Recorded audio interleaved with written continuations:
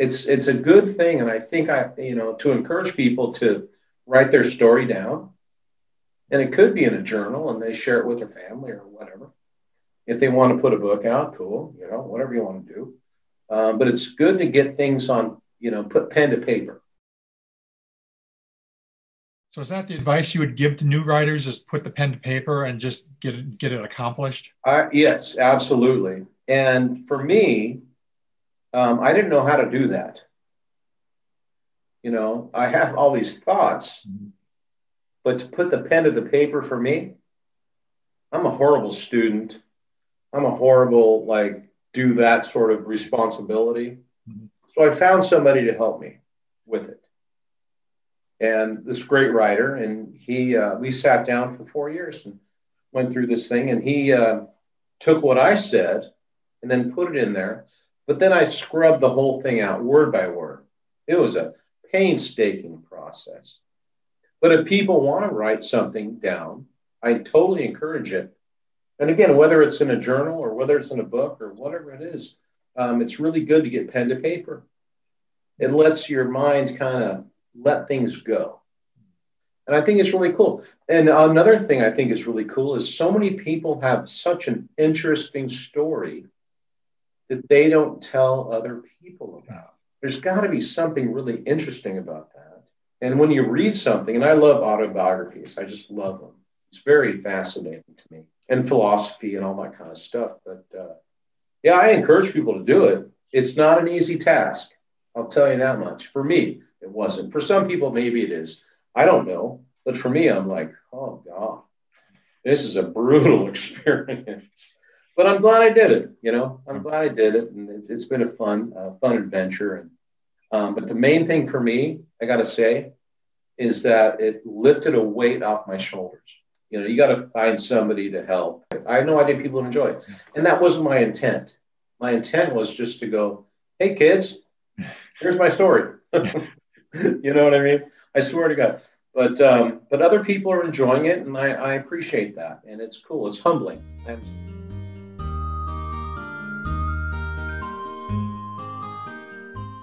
We're making books, audio books, for business founders, business owners.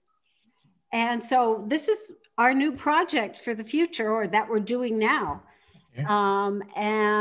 It's very exciting to meet successful owners and to talk with them. And there's so many of the same business philosophies and principles that we learned that they are learning.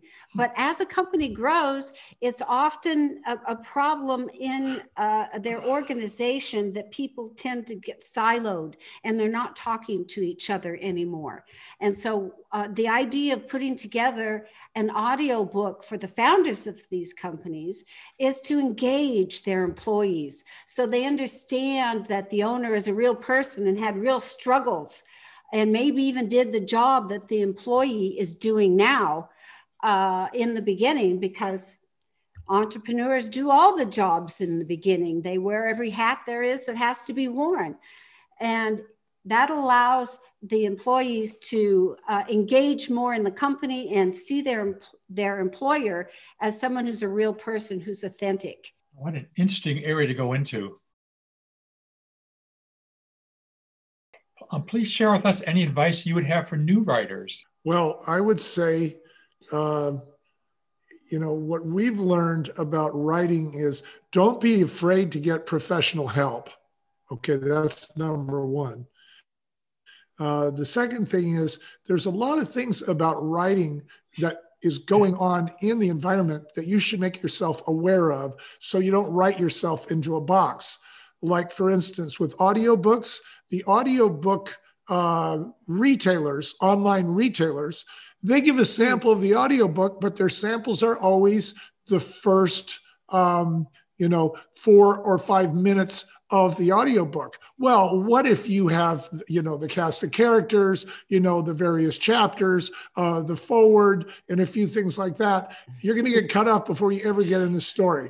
You have to go right into the thunderstorm. You see, you have to go right into whatever is the most exciting thing in the story, because that's your chance to grab that buyer and get him to push the buy button and buy your book. So if you know that, going in. It's really important. You also have to know things like, people's attention span. Their attention span is about 25 minutes. So if you're going to tell stories, you want to tell stories that are probably 2 to 4 minute stories and string them together in a 25-minute chapter. There's a relationship between the number of words and the amount of time that it takes to present or even read it. So you have to think about all that. So yeah, there's a lot of advice that we can give writers. That's for sure. One thing that our writer Rick Cushman taught us was how to take all of these stories like this much and bring it into that much by cutting it down. How do you know which ones to cut it down? And you do a good job on telling this story. Go ahead. Yeah, so I said, Rick, you got this book you wrote for us or with us. It's 8 inches thick. How are you going to get it down to 5/8 of an inch thick? Mm-hmm. And by the way, that's about as thick as your book wants to be. He said, they asked the sculptor how he was going to make the image of the king out of the block of marble. And he said, well, it's easy. I'll just chip away everything that doesn't look like the king. And so the idea here is, what does the king look like? Yeah. What is the overriding principal message of your story? So writers need to be thinking about that before they put their pen to paper. What is the simple message? And not what are all the messages, but what's the simple message? And then think about all the messages that support or describe or emphasize. Yeah, emphasize those points. But you got to get it down. I mean, write another book if you got another idea. Selling books is tough. It's really tough. You do a lot of promotion and you sell 10 books, right? So it's not. Yeah, it's sad. Yeah, it's sad. You don't make money as a writer, but you can get the word out to certain people who are buying. Like we have schools that buy our books and stuff like that. And when we were speaking, we would include 100 books with our speaking fee. So then we would be able to give people the books. But you have to figure out a way to give the books away rather than trying to think that you're going to sell them. Michael says it's a calling card. It's a business card. Mm-hmm. It is. Hi, this is who I am. Yeah. Yeah. So, if you're an author, you really want to be a coal miner because you've got to pay your bills, and you do that by mining a coal mine. And then you hope that when you speak or that when somebody reads your book, that they'll have a mine and they'll hire you to mine their coal mine. Yeah. See? So that's how you have to kind of look at it. It's not, you're not going to get rich writing a book or publishing a book. I mean, it's glorious. I mean, it's very romantic like the wine business, but it doesn't pay.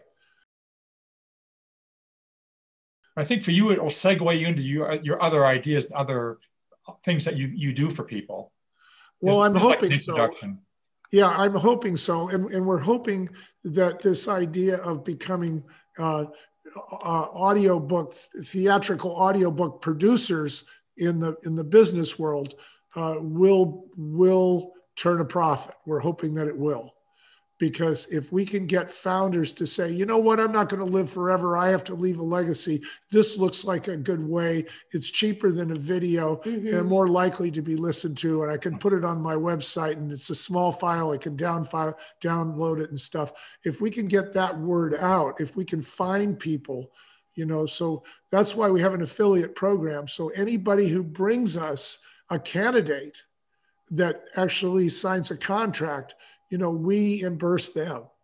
And the guy that we're looking for, he's been in business for 10 years. He's the founder, he's the owner, and he's the president. He still controls the budget in his own company. But after 10 years, he knows it's a personnel, battle every day. He knows it. And he has 100 employees.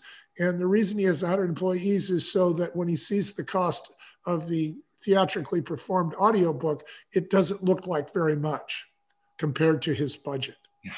Yeah. So, and also if he has 100 employees, he wants to give the book to his employees. He wants to say, here's my story, you guys. I wasn't born with a spoon in my mouth. You know, this is what I had to do to get this job together for you, to get this business together for you, to build these clients. This is the true story. And maybe you'll identify with me and my challenges and my principles, and maybe you'll work harder, and maybe you won't leave my company. Maybe you'll be more loyal, and maybe you'll become, you know, more, what's the word for it? Apostolic. You'll be telling people about what a great place it is to work. So I was going to ask you the advantages of the business audio theater over a standard audio book. Well, aside from the point that Bonnie made, which is that it's truly mobile, you're not tethered to a screen or a page. The other advantage that I mentioned earlier is that it's experiential learning. So you're imagining the scenes and you're bringing up the props from your own memory, which makes it stick with you. But I guess the most exciting advantage is that it's more entertaining. You can hear intonation. You know when somebody's upset. You know when they're happy. You know when they're sad. You know when they're shocked. So you're getting that emotional message that you just don't get off the page. You're also getting sound effects, which is very interesting because it adds to the drama. And then you're getting music, and the music can be anything from, you know, the sound, you know, of Jaws, you know, in a terrible situation that's getting closer, or it could be, you know, a beautiful symphony on a lovely day. But the idea is that that's another form of communication. And so those are great. The other thing is it's a whole lot cheaper, if you will, or less expensive than video. If you wanted to do a movie, that would be very expensive, very big operation. And so this is like for a fraction of the cost. So what we're really saying is the advantage of this is you can do it. You can use it a lot of ways. You can use it as an onboarding tool. Hi, you want to work for a company? Listen to this. Or how about this? Don't even think about working for our company until you've heard this. Or how about this? We're going to put it on our website and let people download it and listen to it for free, so they get some idea that our company really did come from a garage or a laundry room or a roll-up, and that we weren't, you know, born with a golden spoon in our mouth, and that we had to scramble. So that you'll have more appreciation for what we've done and identify with it. And maybe you'll want to work for us a little longer, and maybe you'll want to become more engaged. Maybe you will identify with our goals. You know, after all, you know, we are interested in the environment. We are interested in equal hiring. We're interested in equal pay. We're interested in customer service. These are the kinds of things that you can communicate in audio. And I think the last thing is that the owner doesn't have to be in the first person. It's not, I did this, I did that. It's the character who plays the owner does it. So you get a chance to communicate with people in the third person, which is a wonderful way for a founder to get his message across without sounding patronizing.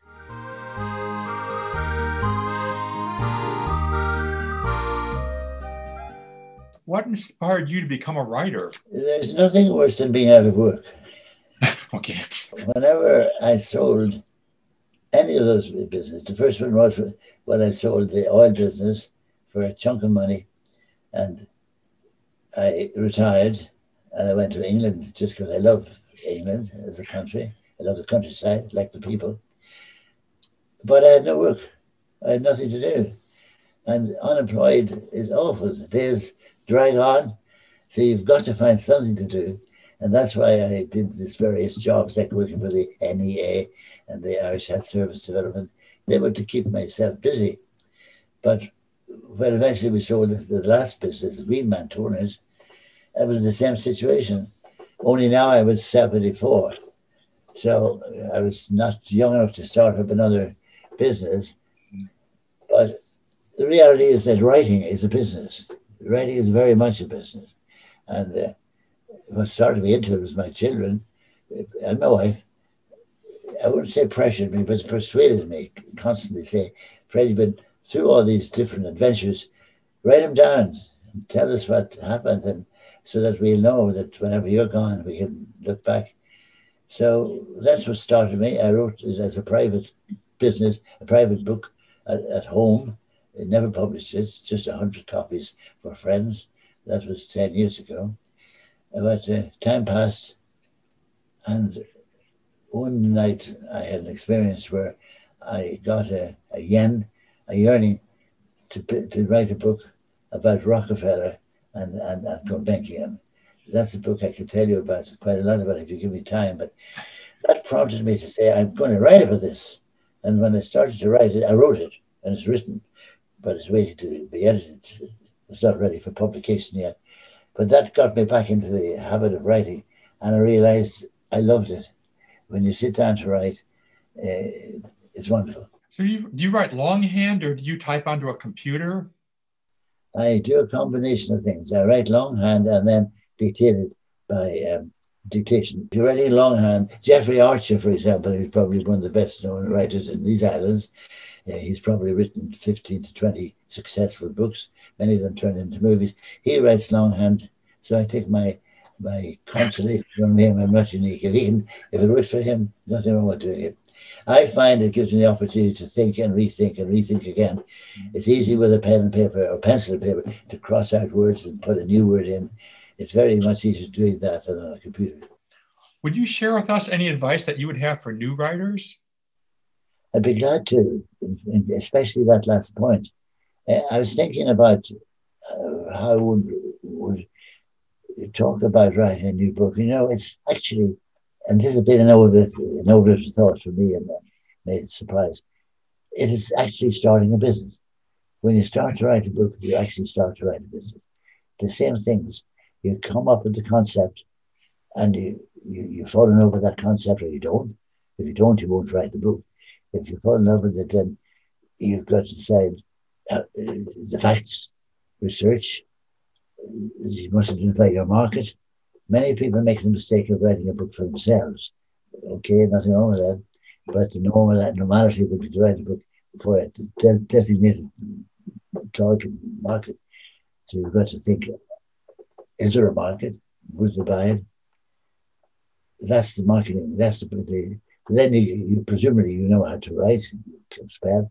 Most important thing is to have a Rouget's thesaurus beside you, that you can look up words that you aren't quite sure of their application.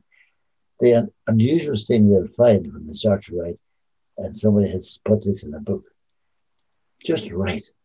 Just don't talk about it. Write. Start writing. And big sheet of paper and a pen and pencil. I think that's better than a computer because it makes you think more. And out of your brain will come thoughts, words, and recollections that you didn't know you had. It's almost like a miracle. And that's why the thesaurus is there. I find words come into my mind that I've never actually articulated before. I must have read them somewhere, but my brain has it. And I look up the thesaurus, and there's the word, and it says, yes, it's appropriate for that line. So that would be and be prepared for hard work. It's very laborious, painstaking, and finally, edit, and edit again. It doesn't matter how many times you edit it, there will still. One of my readers yesterday pointed out two mistakes in my book. It's little ones. You will have heard of a Stuka aircraft, the German aircraft called Stuka. You will have heard of that, Paul, I'm sure. Well, there's two K's in it. I only had one K. It was misspelled. And when the American and British forces invaded France, I called it Overlord. In fact, it's not Overlord. It had another name. I've forgotten it now. So there'll always be some little thing you miss. I don't know if that helps or not, but it's a great bit of fun writing. I would encourage people to do it and enjoy it. Starting to tell a book, you don't realize you're starting a business, because when you've made the book, created it, published it, nobody knows. Nobody knows. It's a challenge. So what are you doing to market your book? Publisher Weekly, a magazine called Publisher Weekly, are doing a paid $40 no, for $100 to have it reviewed. And that review will be out by the 5th of January. And we'll use that to try and tell people it's worth reading and so on. But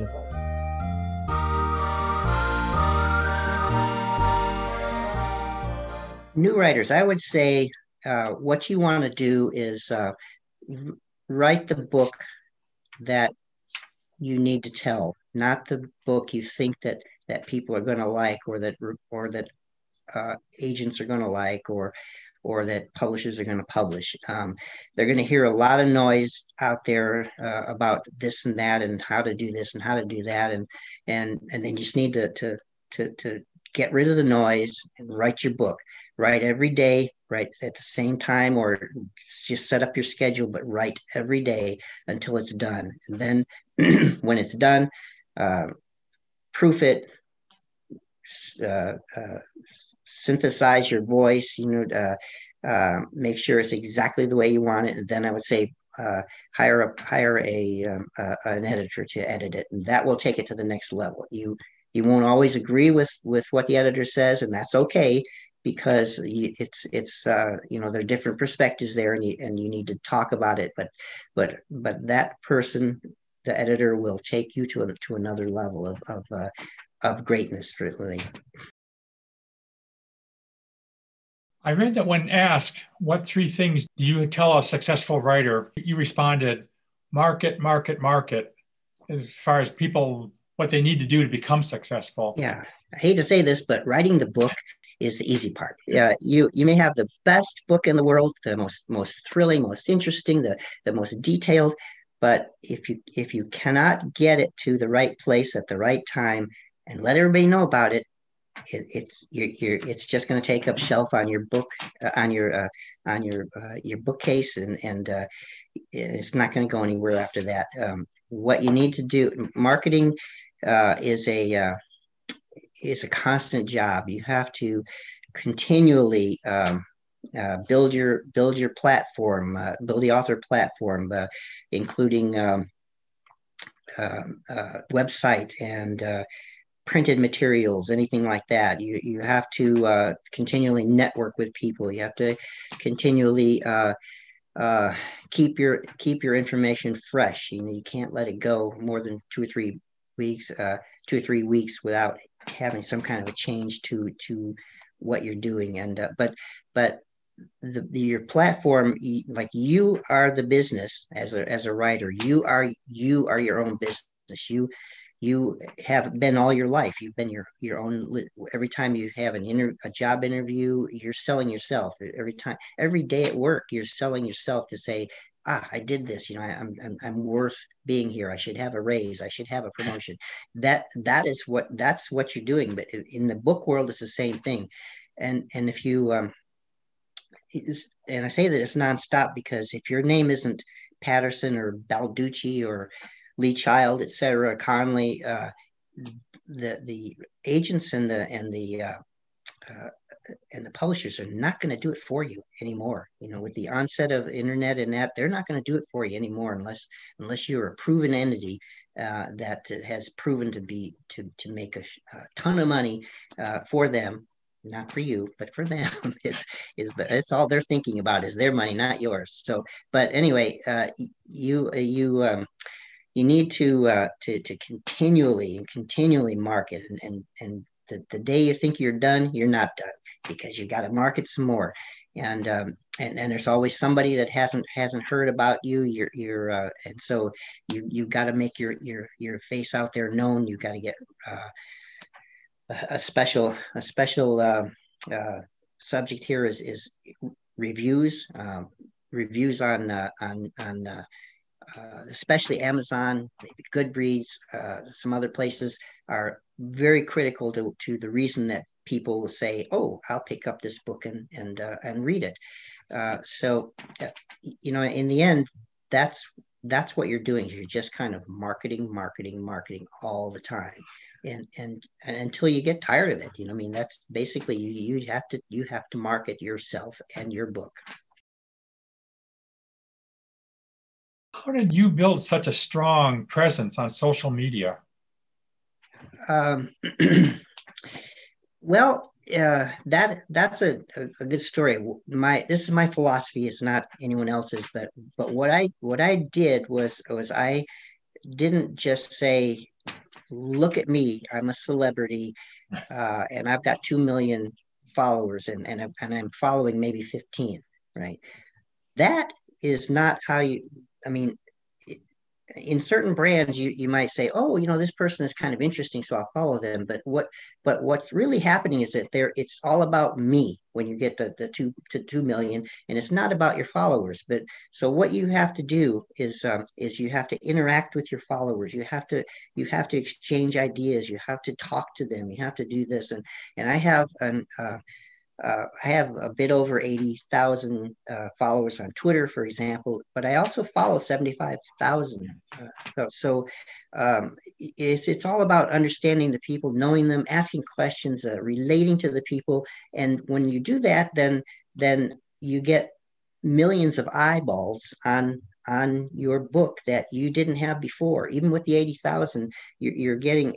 I get probably 3 million a day eyeballs to look at something that I've done, because the people that you are interacting with, you quote unquote, as best you can over any sort of a media environment. So the way I've done it is just kind of interact with people, make them quote unquote friends, make them and do things for them. If they retweet yours, you retweet them. If they repost yours, you repost theirs too as well. I mean, it's just a kind of a common sense sort of a deal. I mean, yes, you can get 100,000 followers and follow still 10 or 15, and I see a lot of people do that, but I also look at their posts and I say, I've never heard of this guy. He's got 2 million followers. It's because he's just like, look at me. I'm here, so let me you bask in my light, my sunshine, and you'll be great too. And it's not how it works. So I just say interact and build your friends with your and your acquaintances, your network, whatever you want to call it. Build those as you build your own brand.